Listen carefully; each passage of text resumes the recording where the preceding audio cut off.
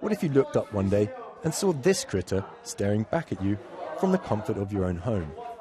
That was what happened in this residence in Leshan in China's southwest Sichuan province. The half-meter-long lizard was spotted sheltering in the corner between the roof and the wall. I heard some strange noises and went out to check what happened. I didn't find anything the first time, and the second time I saw it, I thought it was a snake. Then I immediately shut the door. Firefighters were called in to show the uninvited guests the door, a task easier said than done. It took them half an hour to bag the lizard, which was then taken to an ecological reserve nearby, where, it's hoped, he'll be much more at home. Tom Santorelli, BBC News.